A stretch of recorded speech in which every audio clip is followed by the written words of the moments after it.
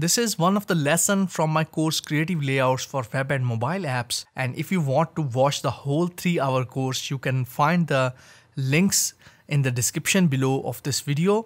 Now let's go ahead and watch this video lesson now. This is another mistake a lot of designers actually make, and that is without your content first, you cannot design a layout. You cannot define where different elements are going to go, how they are going to go on top of each other or side by side or things like that. You cannot decide the layout if you don't have your content. So you cannot decide how many blocks of content you have. For example, we have one heading, one subheading, then we have few images in the header. So we have like 6 or 7 elements in our header. So these are the questions, these are the things you have to have before starting any layout design. So if you have like 3 items, you can arrange them in 3 parallel boxes. You can have one box a bit bigger and 2 boxes on the side, right side. So there are possible arrangements which are going to be decided by the number of elements you have. So get the content from your CEO, from the business or your client you are designing for, or whoever is going to write that content. Now, content doesn't mean just the text and the images. You might have videos, you might have illustrations, you might have icons. So try to gather all these different things before you are going to start your design. You are going to ask your client, send them emails that I need these kind of images. I don't want these low quality images or things like that. You also need to get icons that are related to similar theme of your images or your text. So gather all the data and ask your client that send me all these images, the content, the text, so I can start working on my layout or design. Now let me show you a few examples that how different content is going to shape your designs. So let's see some examples. Now here are a few example websites. First is CSS Tricks. It is a content heavy website for web developers. Although they are using a lot of great colors, good layout, very different and unique website, but still it is a content heavy website. We have a lot of text over here. You can see, then we have different articles over here. You can see over here. And again, we have few articles in this direction. And if we open up an article, for example, this one, so you are going to see that everything is laid out for better reading. So we have easier to navigate, easier to read, easier to digest in different sections. You can see over here. So this is actually the purpose of this website.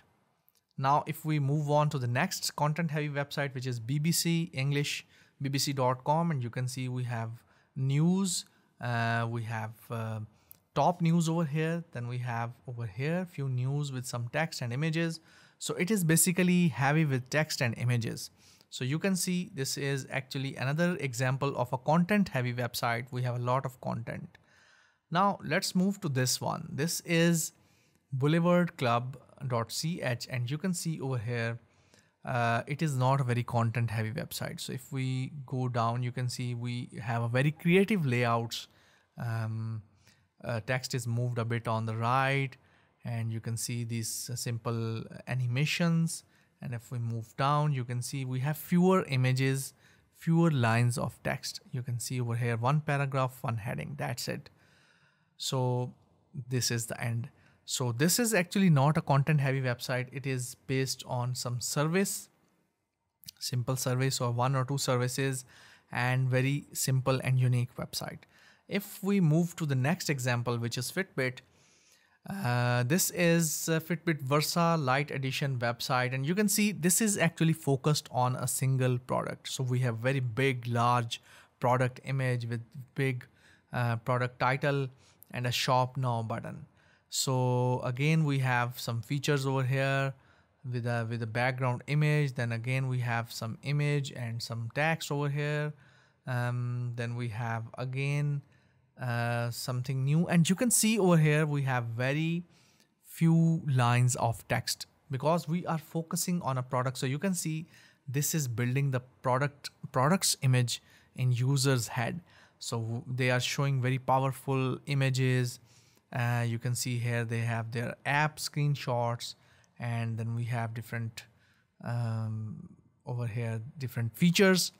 Again, we have some features on the left, and on the right we have images changing with the features. So you can see something like that.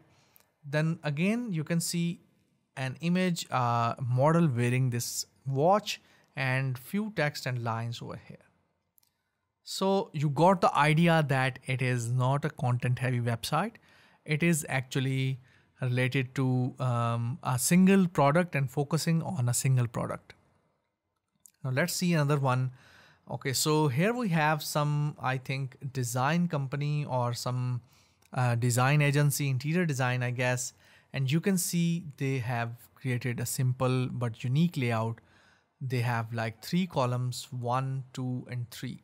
So on the left, they have few menus and text.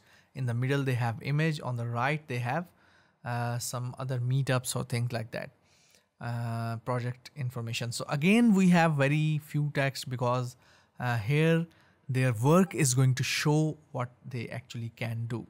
So you can see over here nice images of this office design. This is actually interior design website, and you can see next project. So this is actually focusing on a single service. So you have now understood what I actually meant by having the content first. So if you have all the content, for example, you know that in the first screen, for example, this one over here, if you have all these text, these features, you already know that you have 5 features, then you are going to show them in this way. If you have like 4 features, you might have them shown in 4 different boxes on top of each other. So let me show you. So like you can see over here they have 3 features. So rather than showing them horizontally, they took the vertical direction. So this is another option with the layout. So content is actually going to define your layout, how much complex content you have, how many columns you are going to make, whether you are going to show them in 50-50 column or you are going to have some other layout. So I hope you have understood the idea of this content, having content before starting any layout design. So don't make this mistake. I am giving you a sincere advice. Let's move on to the next lesson.